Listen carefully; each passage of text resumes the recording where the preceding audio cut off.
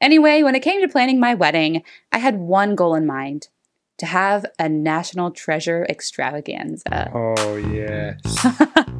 Coming up next on the Texas Wedding Show, Bridal Bloopers edition. The alpacas.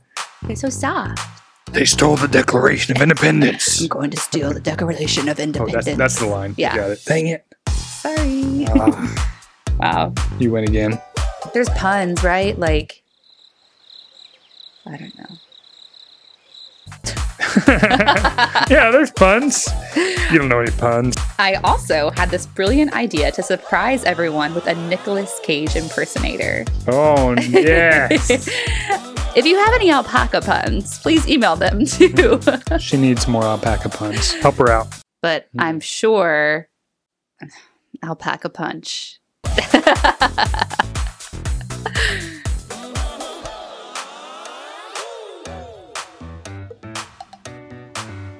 Hello and welcome back to another episode of the Texas Wedding Show, Bridal Bloopers with Bourbon. With bourbon. I'm Brittany and this is my brother Jordan, and together we are Ladybird Studios, a DFW and Austin-based wedding photography and videography studio. And you're looking very fancy today. Yes, I am. Making me look bad over here. I got shorts on. That's what little T-shirt. sisters are for. Fair enough. I wanted to get dressed up for the wedding story. Well, you told me that we've got a historical story today, right? Yes. So I chose a historic bourbon. Yes. So this is Old Forester 1920 Prohibition style. So what's cool about this is Old Forester was one of, I believe, 6 distilleries that was allowed to operate during the Prohibition for medicinal use. Ah, okay. Yes, because, you need your whiskey for your headaches and whatnot. Calm your nerves. That's right. So this was done in the style of how they did it back in the Prohibition. Cool. So they actually put it in the bottle at 115 proof back then. And so this probably came out at a higher proof, and they add a little bit of water to it to get it down to 115 proof. Because Old Forester's like barrel proof stuff ends up coming out super hot, like 128 plus proof. But this is a very delicious bourbon. One of my go-to for like higher proof stuff, because you can find it anywhere that sells whiskey, as you can tell by the amount left in this bottle. Yeah. I really enjoy this one. So for people who don't know, can you explain proof?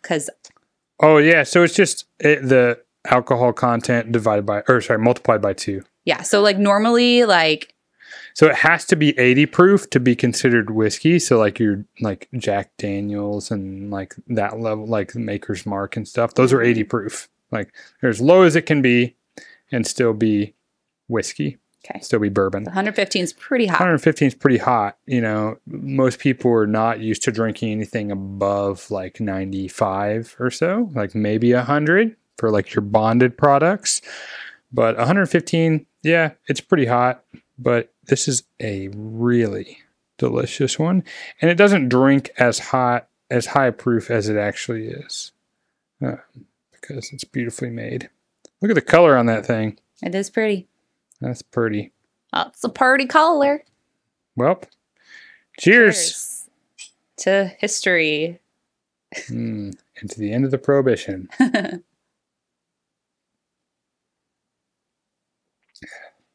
Oh, that's so good. That's nice. It's like caramel and banana. I was going to say caramel. Banana, right? You taste Hold on. banana?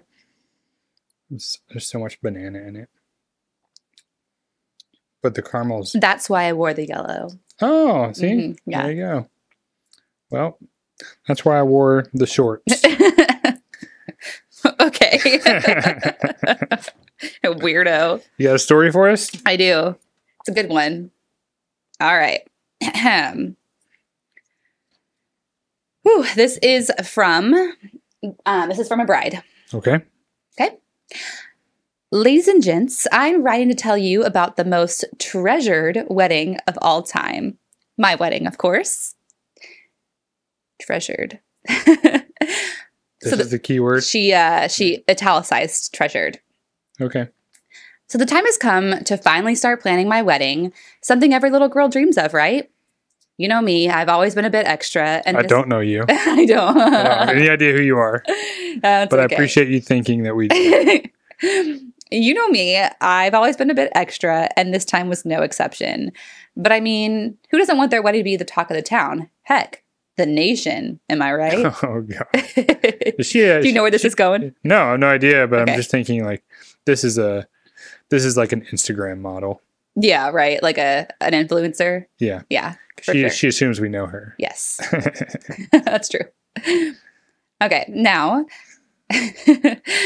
my obsession with all things Nicolas Cage was no secret to anyone. I had his face plastered all over my room for years, and I even named my cat Ghost Rider in honor of the man himself. All right, I like her more than I thought I would. I mean, who can resist Nicolas Cage's rugged charm and those ridiculous one-liners? Not me, that's for sure. Anyway, when it came to planning my wedding, I had one goal in mind: to have a national treasure extravaganza. Oh, yes. I'm honestly like a little jealous that I don't get to claim this for my own, you know? They stole the Declaration of Independence. I'm going to steal the Declaration of Oh, Independence. that's the line. Yeah. You got it. Dang it. Sorry. Ah, Wow. you win again. You're not a true Nicolas Cage fan. Apparently not. Okay. That is good. Yeah. Wow. That's Okay. real good. The ceremony was held at this beautiful old mansion with hidden compartments and secret passageways. Ooh. I know. I would love to have been a guest. Yeah. I wanted my guests to feel like they were on a treasure hunt, just like in the movie. So I had these little maps made, complete with riddles and clues, leading them to hidden treasures throughout the venue. I also had this brilliant idea to surprise everyone with a Nicolas Cage impersonator. Oh, yes. I I mean, hope it was a good one. how cool would it be to have a fake Cage crash my wedding? I hired this guy who looked somewhat like him, and I was just praying that he'd pull it off. The ceremony went smoothly, with guests excitedly following the treasure hunt clues. Suddenly, I heard whispers and gasps in the crowd. I turned around, and there he was, the fake Nicolas Cage, striding into the mansion like he owned the place, as Nicolas Cage would. Yes, he would. I couldn't help myself. I darted towards him, trying to contain my laughter and excitement. I flung my arms around the fake Cage, and the crowd erupted with laughter and applause. It was a mix of shock, amusement, and a whole lot of, what the heck is happening? That'd probably be me. Yeah. Like, you just got married, and now you're just like running and throwing yourself at this man. Yeah. But I mean, I get it. I get it. I mean, that's the whole theme of the wedding. Yeah, So, right? Does Nick Cage get the you're- girl in the end? Plot twist. He comes in, I object. I mean, if you're a guest of this wedding and you obviously know it's going to be a National Treasure themed wedding, and you haven't gone into it rewatching National Treasure.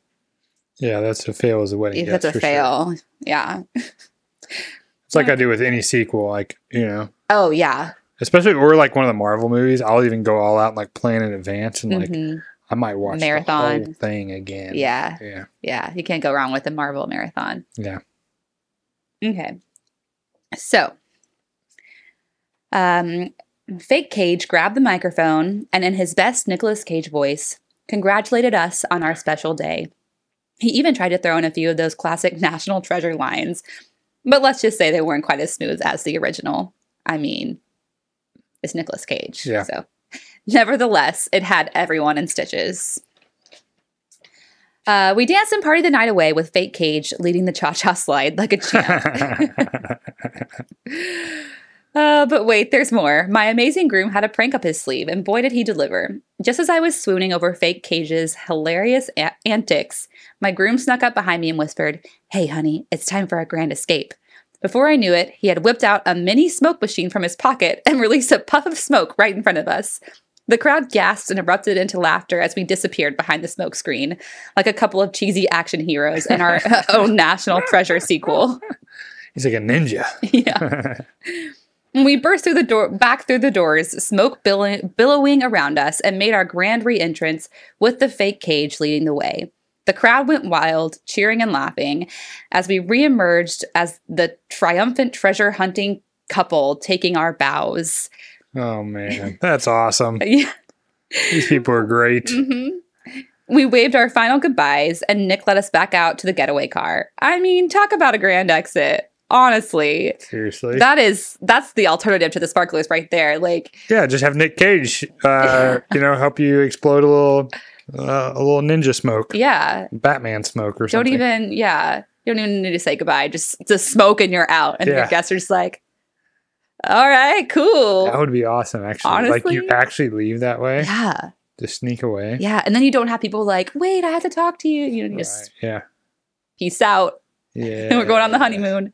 Man, these are cool people. Yeah, right? I wanted to be at that wedding.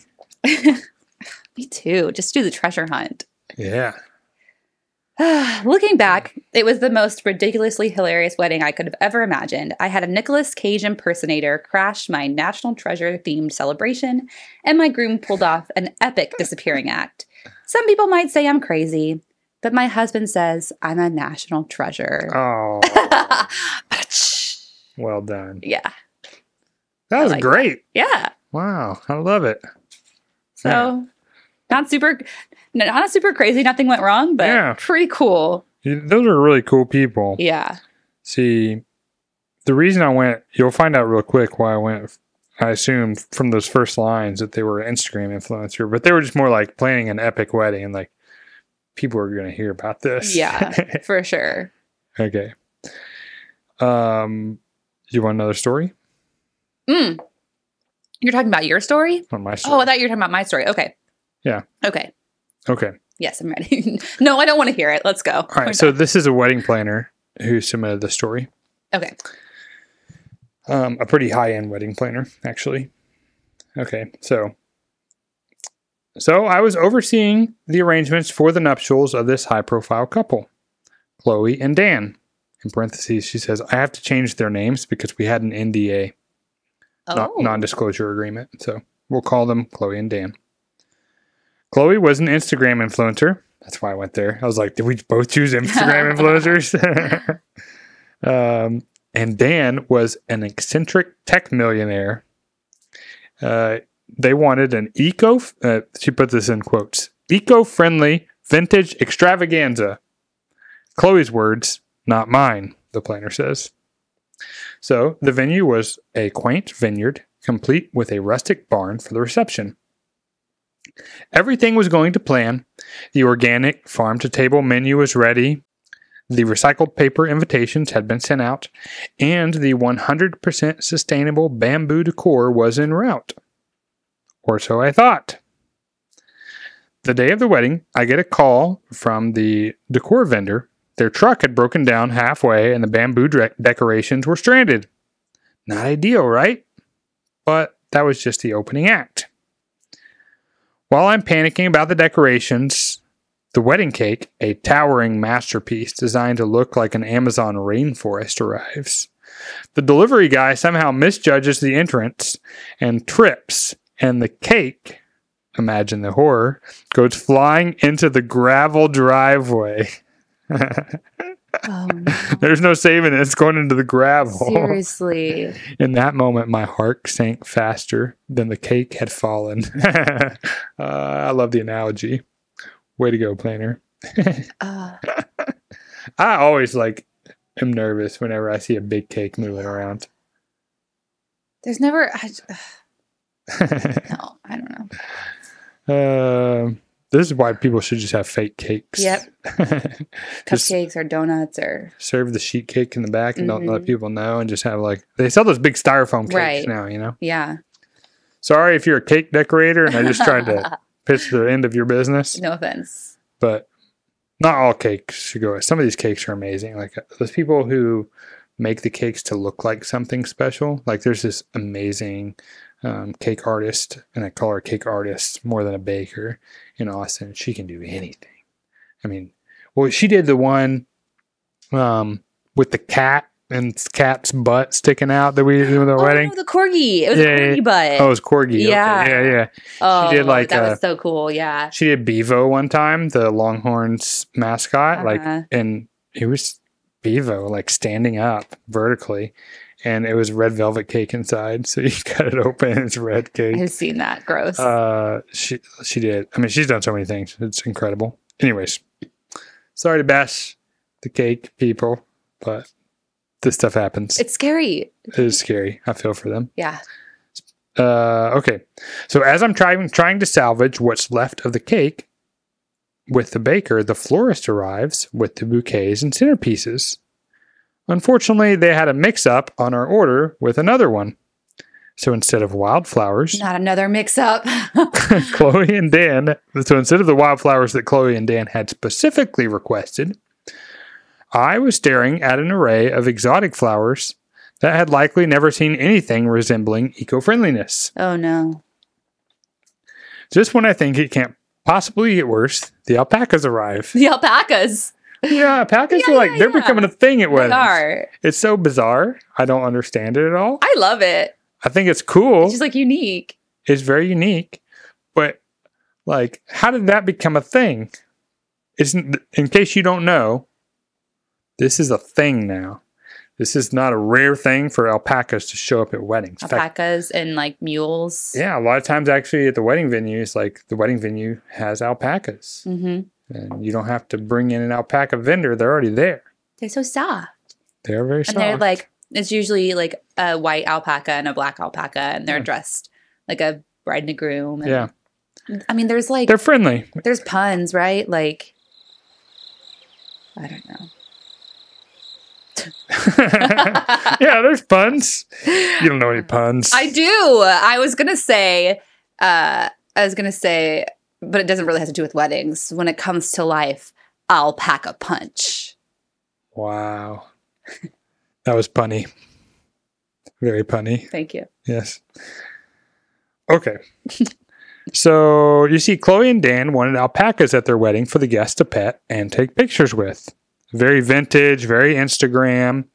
However, what was supposed to be a serene, family-friendly scene quickly turned into a chase sequence right out of a slapstick comedy when one of the alpacas escaped and started galloping through the vineyard. No.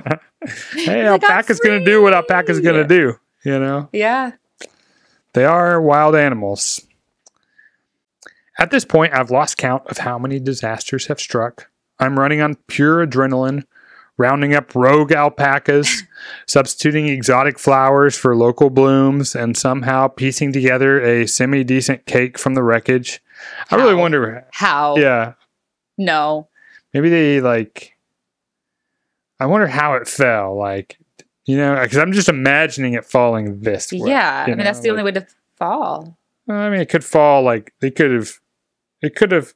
Like the tops of it have come off. Like if it fell like with its base down and it's just the tops of it. Yeah. Maybe he had some extra icing so he could touch it up. I don't know. But she talks about it going into the gravel. Yeah. Like, okay. Anyways. Somehow by the time the guests start arriving, everything is miraculously back in order. Well, almost everything. The bamboo decor was replaced by creatively twisted grapevines from the vineyard. The cake, a more minimalist version of the original. Well, eco-friendly. With a few tire marks added for character. Oh, gosh. I'm sure that's a joke. Yeah. The flowers, a unique exclusive collection. And the alpacas, happily munching on grapes in a securely fenced part of the vineyard. Alpacas eat grapes? I guess they probably eat anything, huh? Can they? I mean, alpaca's going to do what alpaca's going to do. It's probably fine. Don't feed your dogs grapes, people. Well, alpacas. I'm sure they're different. They're different. Yeah, but... And believe it or not, the wedding was a hit. The couple was delighted with the creative twists. Well, that's awesome. And the guests loved the unique, unexpected elements. The Instagram posts were flooding in, and my phone was blowing up with inquiries for unexpectedly vintage, eco-friendly weddings. Okay. So there you have it. What a niche. A day in the life of a wedding planner, full of surprises, quick thinking, and an absurd amount of stress. And who can forget the alpacas? Definitely not me. It worked out for her. Yeah. That's awesome. You know, that's the amazing thing about some wedding planners is, you know, they can take all these ridiculous circumstances that arise and somehow make it work. They'll run with the no, I don't know. I was trying to come up with another alpaca pun. See, I told you, there's not really alpaca puns. I mean, you had the one. Yeah, it's a good one. Well, that's a good wedding planner, though. Yeah, rolling with the punches. It worked out for her. Yeah, she got, she actually got a good Instagram influencer, because I always hear like different friends will say, and I've had a couple of times this happened where someone will say, "Can you give us a discount on the wedding? Because I've got a ton of Instagram followers." Right. I'm always like, no. So it's like, I'm doing you a favor. Right. Right. Yeah. It's like, sorry, your Instagram followers don't pay the bills. But in this case, she was probably a super, super influencer. She married the tech millionaire, and it worked out in the planner's favor here for her to be able to get a bunch of weddings that were unexpectedly vintage, eco-friendly weddings. Mm-hmm. That's a mouthful. I wonder if she puts that on her website now. Unexpectedly vintage eco-friendly weddings. Yes. That is a very specific market. Yep. That's her specialty now. Wow.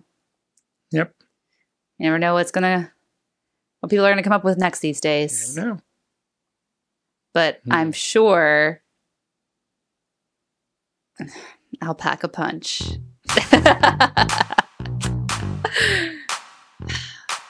There's got to be more alpaca puns out there. If you have any alpaca puns, please email them too. She needs more alpaca puns. Help her out. Yeah. No, but for real. Thanks for watching. I hope you enjoyed this episode. If you do have any crazy stories or ideas for our next episode, please email them to info@ladybirdstudios.com. Leave us a comment, like, subscribe, all that fun stuff, and click on the next video. Do it. Until next time. Bye.